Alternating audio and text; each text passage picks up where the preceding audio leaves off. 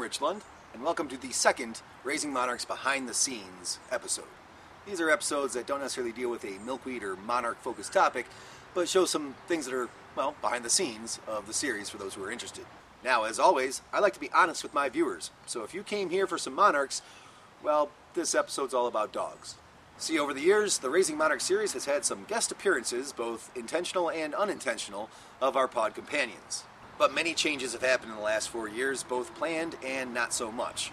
And I figured that a behind-the-scenes episode could maybe flesh out some of those details and explain some of the new faces we'll be seeing, especially for those who have asked about the dogs in the past. When the Raising Monarchs series began in 2014, we had 2 pugs, Louis, the male, who was 5 years old, and Sasha, the female, who was 2.5, going on 3. As the series progressed and episodes were filmed, amidst life schedules, in between train whistles and neighboring lawnmowers, sometimes Louis and Sasha were in the shot, living the dream and doing their thing.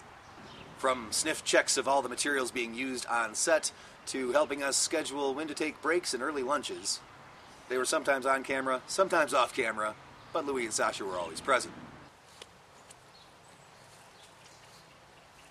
What's up, Sasha? Come to be a star. You come to be a star. Give a paw. High five. High five. High five. High five. Or that. High five. Give a paw. Alright, we'll look for truffles. Sadly, in 2021, we had to say goodbye to Sasha. She had come down with a very sudden immune deficiency issue. Now, also in 2021, we found ourselves with the opportunity to make a home for a new addition. A rescue from Texas who had seen some rough times. We promptly named Roxy Balboa. I couldn't help it. I love the Rocky movies, and to this day, I still shed tears during Rocky 3 in that one scene. Roxy is estimated as a pug-chihuahua mix, as reported by the rescue. But I remained skeptical, and they remained honest that that was just their best estimated guess. This summer, we're going to get the DNA analysis done so that way we can find out what we already know, that she is perfect in every way. For the last few years, while we adjusted to the new residence, Louis was there to show Roxy the ropes. How to nap, different places to take naps, and his specialty, possible snack locations, futures, and opportunities. Earlier this year, though, in 2024, Louis, at the ripe age of 15 1/3 years old, he found his way to the clearing at the end of the path. We took both of these passings pretty hard, of course, but after Louis' passing, Roxy needed a cohort. She loves to play, and from the ages of 13 to 15, Louis did his best to keep up. But with him gone, it was pretty evident that Roxy needed something more. And thus, introducing our new female pug puppy, Aluminum Oxide. We call her Ruby for short. When we met Ruby, she was the most bashful, shy, introverted puppy I had ever encountered. We brought her home, and her introversion very rapidly melted away. She might not look it right now, it's a little bit early in the morning, she's still a little tired, but she is complete hell on wheels. She is currently going through that velociraptor stage of puppyhood, where she is chewing on any and everything and testing the fences for weaknesses.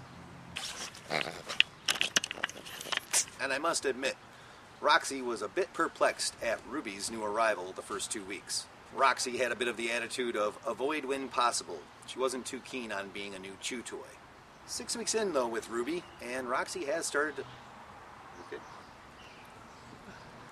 6 weeks in with Ruby, and Roxy has begun to warm up to her. Roxy and Ruby love chasing each other, taking turns as to who's in the lead. And Roxy's still being chewed upon by Ruby a little bit, but she's tolerating it more. I think she's understanding she's become a big sister. And while Roxy has been slightly introduced to Monarchs over the last couple of years, this will be Ruby's first summer to find out what it's like at the Lund household. It's actually going to be your first summer just ever, and you're going to find out what summer is like too. So, as the Monarch season gets underway here in Michigan, I have an ambitious list of videos that I'd like to make for this season. And likely some cameos and guest appearances of the pups in the... That yawn threw me. And likely there's going to be some guest appearances of our pups in the future. For those who wanted a bit more and some understanding as to why we were going to see some new faces, well, them's the deets. But I'll also go a little bit further some behind the scenes of behind the scenes. I didn't really realize it when I was making the videos, but after losing Louie and Sasha, the videos where they make appearances, be it the Raising Monarchs series or some other videos that they had a hand in, or a paw, those videos became a lot more valuable to me. For my own selfish reasons, I suppose, I will appreciate having made this video in the future. Because you're only going to be this size for a little bit. I'm Rich Lund. Thank you very much for checking out this behind the scenes of Raising Monarchs and meeting our co-hosts. We'll see you in the future.